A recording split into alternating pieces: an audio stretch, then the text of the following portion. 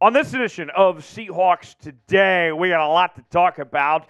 Could Seattle bench Geno Smith for Drew Lock? People are talking. We'll discuss coming up in a matter of moments. Also, Tyler Lockett, could he be retiring at the end of this season? I'll let you hear directly from him what he had to say about that possibility. And we got a few roster updates that we will get to coming up in just a matter of moments right here on today's show. Before we get to all that, though, if you want a Seahawks win, I need you to spam S in the chat. We do it on game days, on Sundays. It's our rallying cry. Consider this your pep rally for Sunday. Get those S's in the chat. S's mean W's. I think that's how that works. Get it in the chat. We'll get started with today's show. Could Seattle really bench Geno Smith? Rumors continuing to persist over the last few days about whether or not it is time to bench the Seahawks quarterback after his recent struggles and turn their attention to Drew Lock. He was asked about it this week. Pete Carroll was on Seattle Sports 710, and it was pretty interesting to hear what Pete actually had to say about this possibility. It should be an obvious situation that a guy's not doing his part, and you have to declare where the issues are. It is with the guys up front not being consistent. Are we doing our route stuff right? Are we not calling the game for him? We have to call all the games for the quarterback. That's the key, and we have to make sure we're doing our part there. So there's lots of aspects to this. All right, so let's read between the lines and dissect what Pete is really saying here. What Pete is saying is that everybody needs to do their job, that Geno is not the only one screwing up right now, that other guys have to pick up their weight and put Geno in a position to succeed. He's not ruling out the possibility of benching Geno down the line, but is saying, look, it has to be obvious that Geno is the problem. And right now, it's not obvious. There's all sorts of glaring issues with this team, and it's not just about Geno Smith right now. It isn't time to bench Geno just yet. I am not there right now. The Seahawks aren't there right now. But it's clear, if we're talking about the future and moving forward beyond 2023, that the Seahawks do need to find their quarterback of the future this off-season. The numbers from Geno Smith, the last 4 games have not been pleasant. Averaging around 239 passing yards per game, 4 touchdowns, 6 interceptions, and a completion percentage of less than 63% at this point. And his counterpart, Drew Lock, who many are clamoring for, that people want to see given that opportunity, we've only seen a small sample size of. That was when Geno got hurt in the Monday Night Football game against the New York Giants. Ultimately, he did come back. Drew Lock did lead a touchdown drive in his absence, but Drew Lock, whether it's been in the preseason or his time with the Denver Broncos, has shown a lot of inconsistencies. It's been very up and down, and that's why he's a backup quarterback. So, what do you guys think? I am opposed to this. I'm not benching Geno. We'll ride or die with Geno. Pete's the same way. That's how the Seahawks feel. They're not making a change. If you were the head coach of the Seattle Seahawks, what would you do right now? Would you bench Geno? Why for yes, in for no? Tell me what you think. That's not all for juicy rumors on this edition of Seahawks Today. Tyler Lockett, the Seahawks' longtime star receiver, addressed some rumors that were kind of his own doing about potential retirement already at an early age. Nobody was talking about this till he brought it up himself. Luckily for Seahawks fans, he kind of downplayed it. Listen to this. It just sounded like a good year, referencing the year he was thinking about retiring at age 30. It was like my financial lady asked me, when do you want to retire? I said 30. It was like, all right, you're 30. I was like, I'll just keep on playing. At one point, the game is going to end for me, and it's a matter of when it's going to end, but I don't want it to end too short to where I'm like, man, I could have just kept playing. Now, I'll say this before we tell you about today's sponsor here. I don't think Tyler Lockett is going anywhere anytime soon.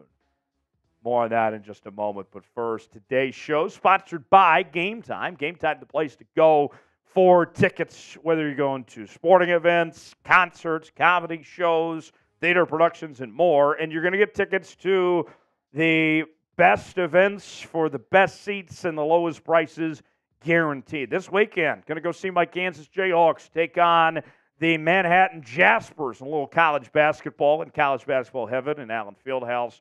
Also going to go see a football game, college football game, Kansas taking on Texas Tech. You better believe I'm getting my tickets on Game Time. Here's what I am offering our viewers here on Seahawks Today. If you download Game Time, I'm going to give you $20 off when you use the promo code Seahawks Chat, just because I'm that type of guy. So if you want to start saving, like I am this weekend, on tickets to Seahawk games or other events you're feeling, download Game Time today. It's real easy. You pick out the game you want. Prices are listed. Very cheap. I'm telling you that, folks. You get the seat, get the feel if you like it or not beforehand, and you're checking out within a matter of moments on Apple Pay, Google Pay, whatever you're feeling. It's very easy to use, easy interface. Download Game Time, $20 off, promo code Seahawks Chat. Terms and conditions do apply. Download today. Link is in the comments and description of today's video. Now, listen, Tyler Lockett, he's not going anywhere.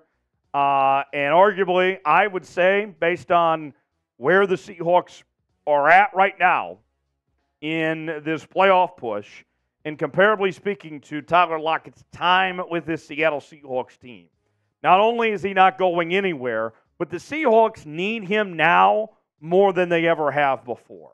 Okay? Tyler Lockett, so far this season, he has 38 catches, 402 yards, 3 touchdowns. But the big story with him and DK Metcalf both is with injuries, they've missed a lot of practice. And I think that's been a reason why, that Geno Smith has not played great, that he and his receivers haven't been on the same page because they haven't necessarily been able to put the work in during the week. The Seahawks need Tyler Lockett to play a significant role in this offense and to have this three-headed monster of their receiving core with DK, with Tyler, with Jaxon, Smith-Njigba, even Jake Bobo to an extent. Tyler Lockett plays a significant role. And in his 30s now, he's not slowing down. I think he needs to retire as a Seahawk. Whatever it takes, even if he has to end up doing some discount, maybe he gets passed up in the depth chart eventually by JSN, whatever it may be. Tyler Lockett represents everything that's right about being a Seattle Seahawk, and I would hate for him to wear another uniform of anybody else. He needs to retire as Seahawk, but he doesn't need to retire anytime soon. A lot of great memories of Tyler Lockett in his short time in Seattle already. What has been your favorite so far? Go down memory lane, put it in the comments section for me of your favorite memory of Tyler Lockett. Folks, you need to subscribe to Seahawks Today if you haven't already. Hit that red sub button for all the latest Seahawks news, rumors. We're doing our watch parties every game day, live shows each and every Wednesday. Sub now. Best part about it, doesn't cost you a thing. Absolutely 100% free. Subscribe now to Seahawks Today by Chat Sports. More me, more Smitty. What more could you want?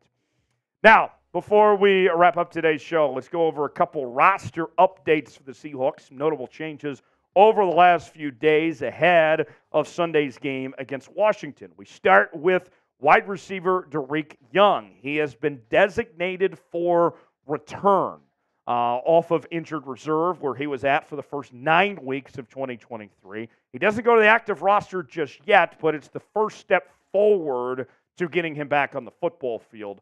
We'll explain more on Dareke Young coming up in just a moment. Drake Thomas, who the Seahawks added from the Las Vegas Raiders at the beginning of the season. He's gone to IR with his injury. He's going to be out for a while.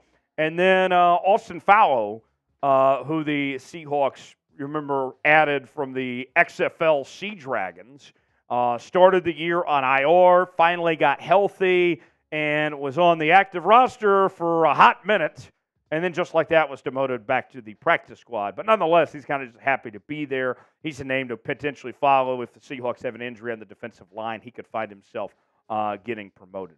As far as Dareke Young goes, let me talk about him for just a second. I really like Dareke Young. 7th-round pick last year, a D2 football player, gritty. He's really had to work for everything, and he's kind of a do-it-all guy. you're looking at somebody that last year was one of the Seahawks' top special teams players, and as the year went along, kind of emerged with a bigger role in the Seahawks offense. Now, we already know about the top 4 receivers being set with DK and Tyler and JSN and Bobo. And then D. Eskridge is trying to compete for playing time. But don't sleep on Dareke Young potentially getting in the mix with those guys as well, especially when it comes to special teams. He's a good football player. With those moves, where the roster stands right now, how would you grade it? A lot of changes over the last couple of weeks for Seattle. What do you think of this group right now? I think it's still a solid roster. I go B+ personally. What do you guys think? Grade it for me in that comment section. A, B, C, D, or F, and let us know. And I'll see you next time right here on Seahawks Today.